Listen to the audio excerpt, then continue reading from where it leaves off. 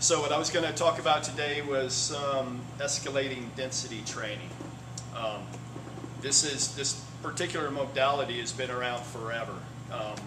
It was recently, I say recently, within the last 10 years or so, popularized by Charles Staley, who is a strength and conditioning coach that kind of formalized it and put this out in the training program. But essentially the tenets of it are old school. I mean, it goes way, way back. The basis of this is to allow you to,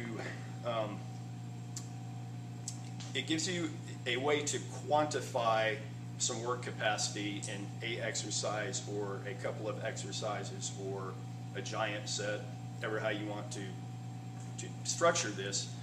I tend to do this in a superset fashion. I tend to do it with arms because I feel like I don't really like to do arm workouts per se, and if I am going to do an arm workout, I want to turn it more into an event that's challenging, a little bit more than a standard bodybuilding bro buy and try thing. To me, that's boring.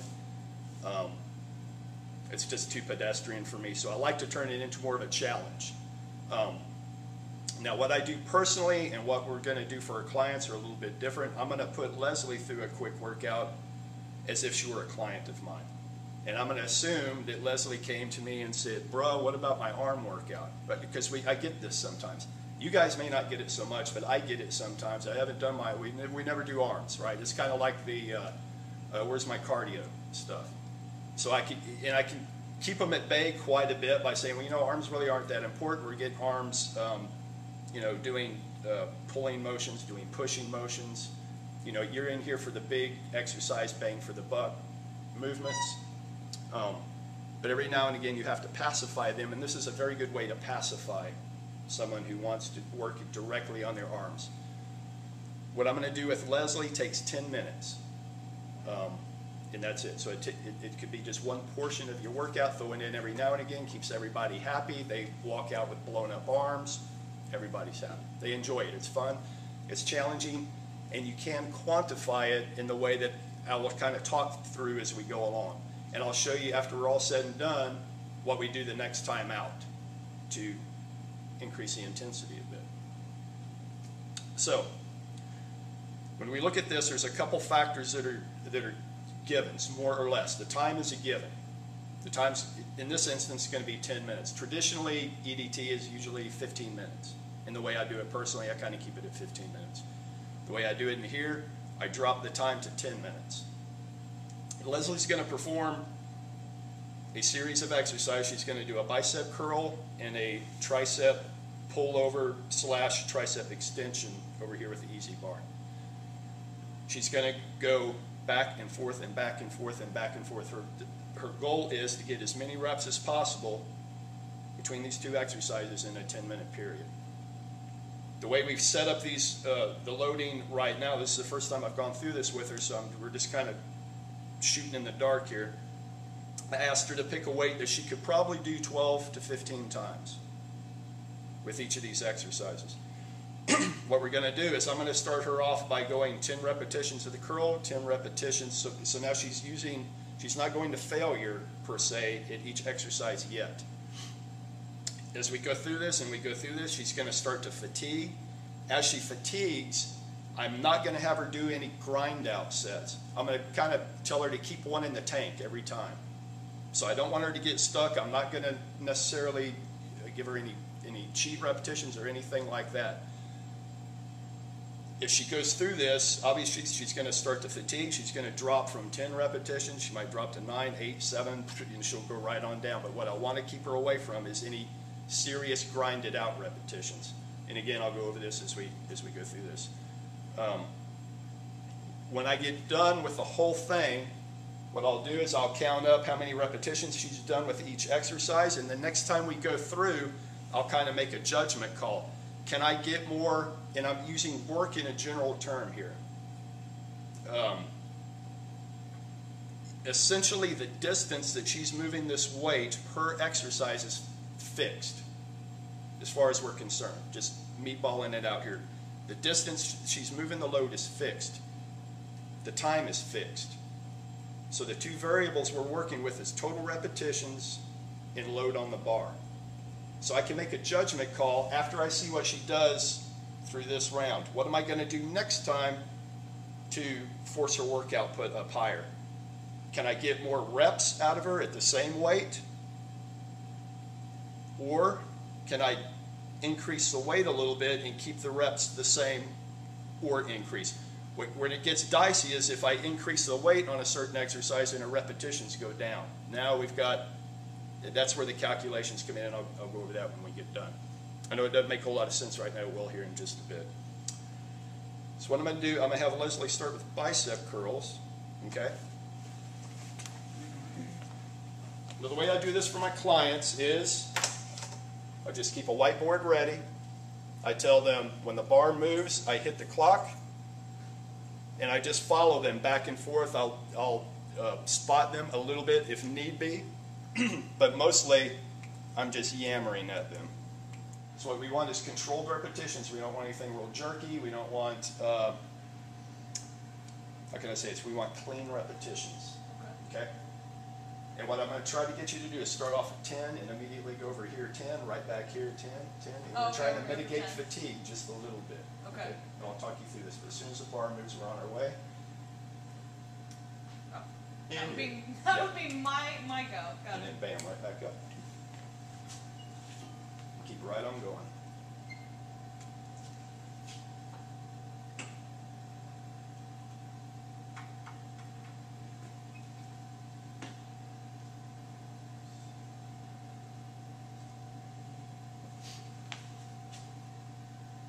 Two more, and then go ahead and set it down. You'll come right over here to tricep extensions. Bam, here we go. Inside grip.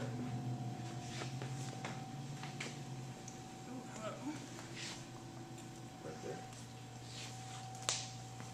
Just brush the head, try to come down, a little tap, so it's a pull over into a tricep extension. Good.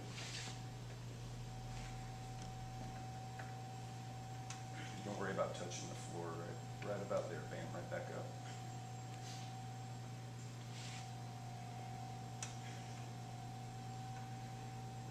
I have no idea what number I'm on. 6.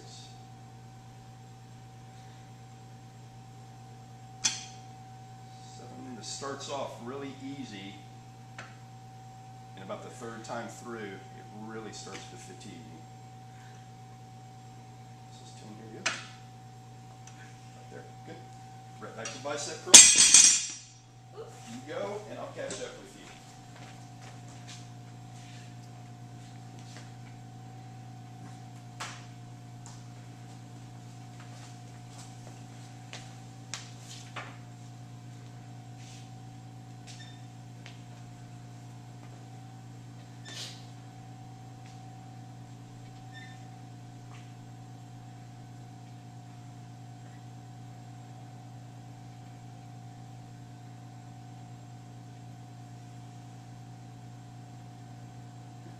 Sit down.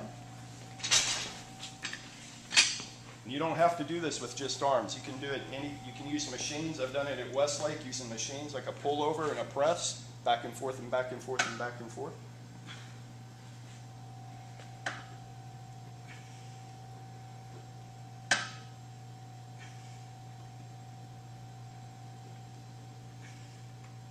Bring the bar right here. Bam. Notice how that keeps the triceps under contraction. Doesn't really give them a break. Good.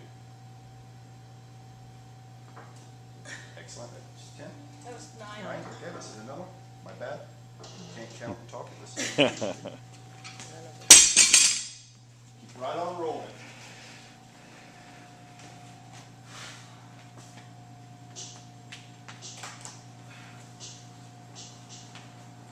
In.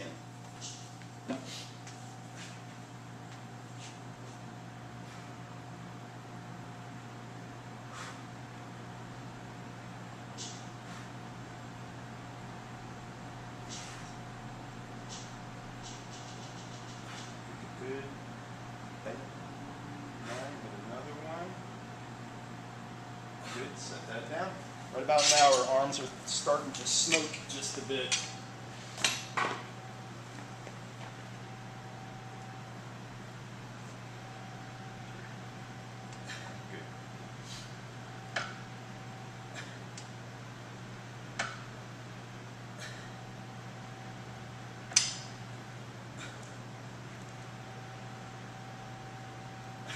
Good. Keep on going. Get it back. That's good. Yep. Pull over, extend. Good. Come on. Come on, you can do this. Up right here. Good. Let's get one more. Sounds good right there. Probably going to drop her to 9 repetitions here next time.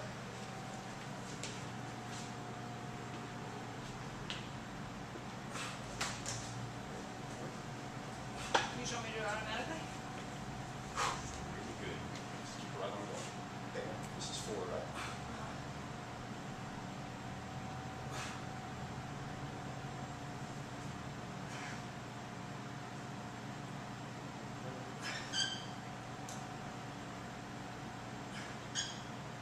One more to 9? 9. Now go ahead and get to it. Good here. Bam. Right straight up. Good. Set that down. Making 9 here.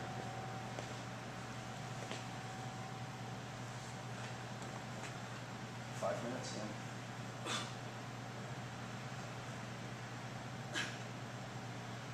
Get up here, stay solid, the core nice and tight. Good, hang on.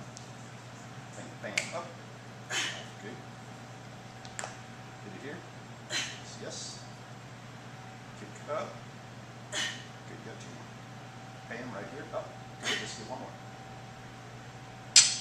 Right. Good, good, good, good, good.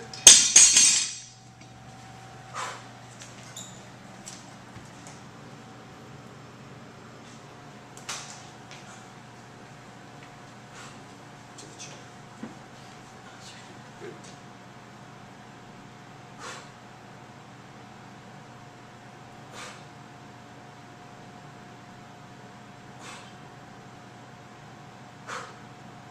That's good. Continue on. Hit it here.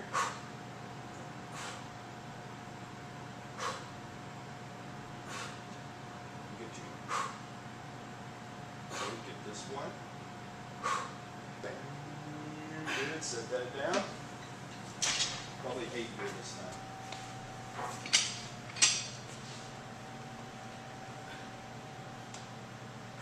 You driving later? Yeah. Careful.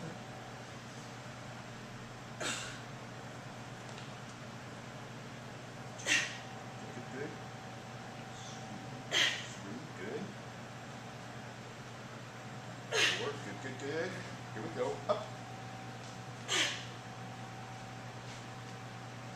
You get 2 more. Drive right here. Up. Good. One more. One more. One more. Solid. Here we go. That's it. Good job. Right on going.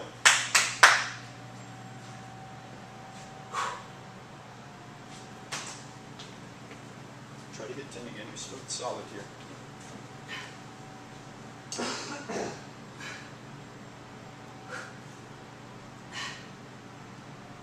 Bam. 4. Here we go. Keep right on going. Good, good, good. Up.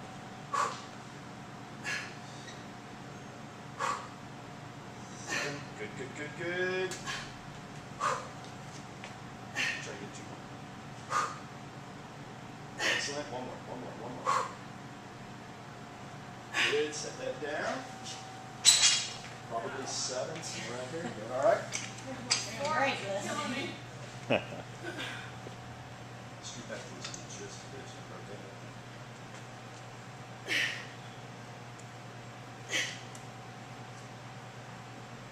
Good, good, good.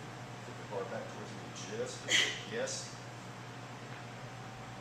4. There you go. Pop it up right here. One more, one more, one more. Up. That's good, good, good. Ow! What's the time? She's got about 1 minute left. Minute and a half. Help them on out.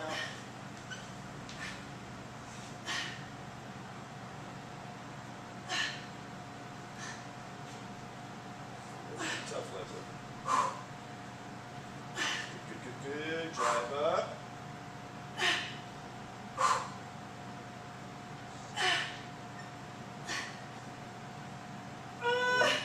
See what you got here. Good. You got one more. Come on up. Good. Set that right there. Okay. What I'm going to do is get you to do 5, hand it back to me, and then another 5 or so. Okay. Okay. Again, we're getting right near the, it's the last minute, so what I'm going to try to do is have her get a little bit more tricep work, and then I'm going to have her go over there about the last 30 seconds and try to finish up with biceps.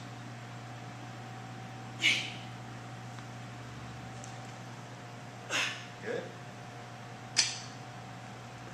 Good, good. Stick them out just a bit. Try to get a couple more.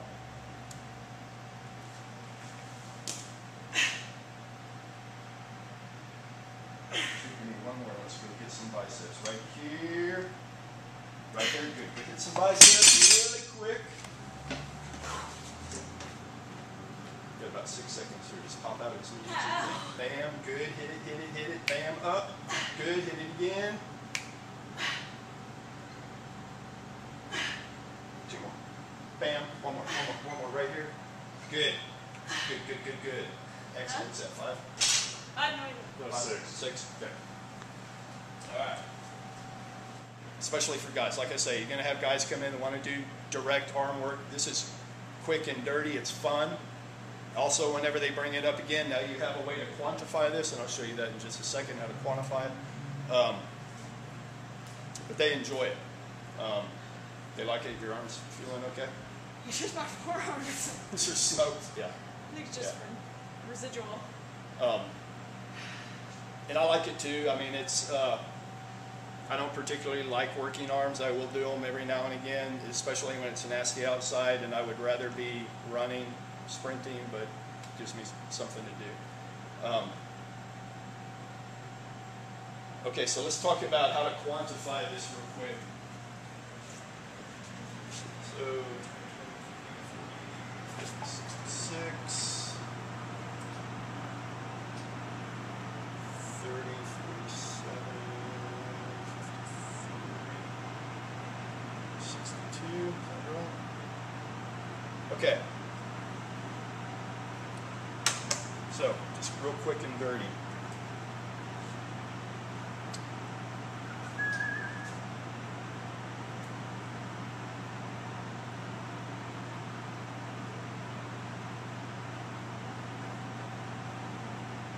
This is a bastardized work equation that I'm doing here. Doesn't have to be perfect. This is just a number that I can work with.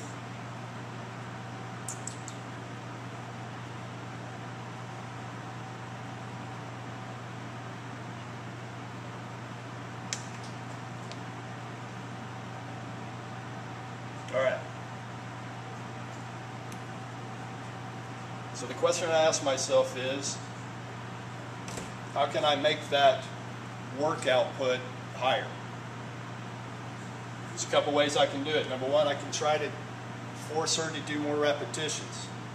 If you noticed in the bicep curl, I don't know that I'm going to be able to get more repetitions out of her because of time constraints. If you look at that, she was pretty much 10, 10, 10. Okay, she pretty much stayed at 10. The only thing that slowed her down was time constraint. And she pretty much moved exercise to exercise pretty fast. So, let's say she would have been, the metabolic conditioning was holding her back. I would say, well, let's keep the repetitions the same and try to force her through exercise to exercise quicker. That's one way that I could bump this number up. Because in effect, I would get more repetitions out of her. She pretty much went exercise to exercise. That wasn't a problem. So if I was looking at this and I wanted to get this number higher, what I would do is go ahead and say, jump this up 5 pounds. So I'd put her at 40 pounds here the next time we go through. And I try to keep her repetition count the same. And I would try to force her to move exercise to exercise the same with very little break, just like she did here. When I go through this again, at 40 pounds, I add up the repetitions. Let's just say she kept the repetitions the same at 40 pounds, great. Her quote-unquote work output just went up. Fantastic. Eventually, I'm going to hit a point where I keep going up, keep going up. Let's say we hit 50 pounds at some point. That number is going to drop. Now I've got to figure out, did my going up in weight cause this total number to drop? If it did, I need to go back where I was before and try to get more repetition. This is just a play you get, and you're really not going to get to that point till 4 or 5 iterations down the road. That's when you start kind of playing that against itself. Looking at these. You're looking for a number of repetitions that you want. So actually, it's this what I call work output. It's not really work, but it's the closest definition I have to it, given these numbers here. I want that number as high as possible. I can either do that by increasing repetitions, but I don't think I can get you to do more repetitions because, I mean, you're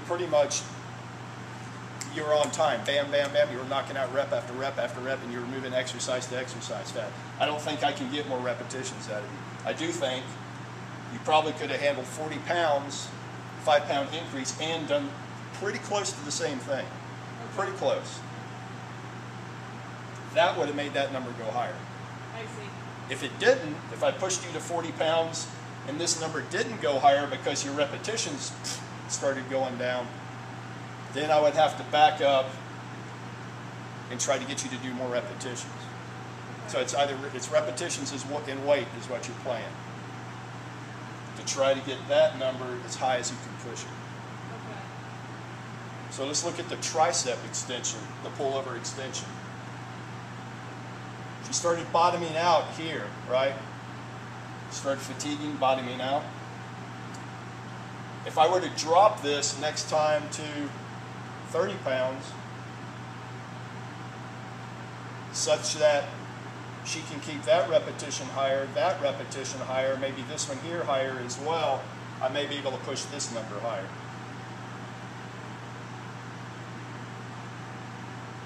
So if I were guessing next time, what I would do is I would come in, I would have her lead in 40 pounds here, 30 pounds here.